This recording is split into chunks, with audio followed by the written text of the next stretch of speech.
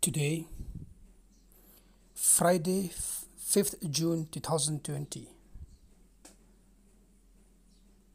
Feast of Saint Boniface, Bishop and Martyr. First reading from 2 Timothy chapter 3 and Gospel Mark chapter 12, verse 35 to 37. In the first reading, St. Paul continues to teach St. Timothy about the faith in Jesus. He tells him that all of scriptures is inspired by God, and therefore we can trust it and draw closer to Christ by reading it carefully.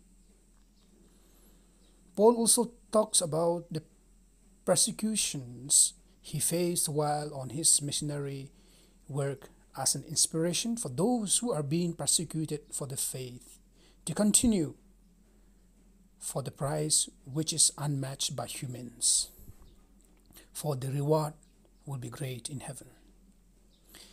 Our gospel today is a rather difficult one. The scribes seems to have a very narrow definition of Messiah, and the cornerstone of that definition was that the Messiah would be a son of David.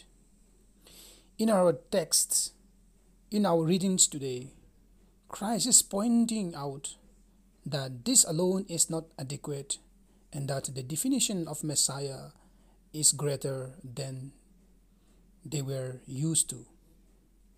It is easy for us to understand because we know that he is the Messiah, though not the Messiah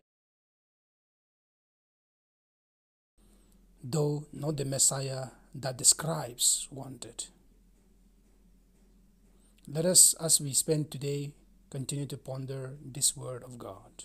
Amen.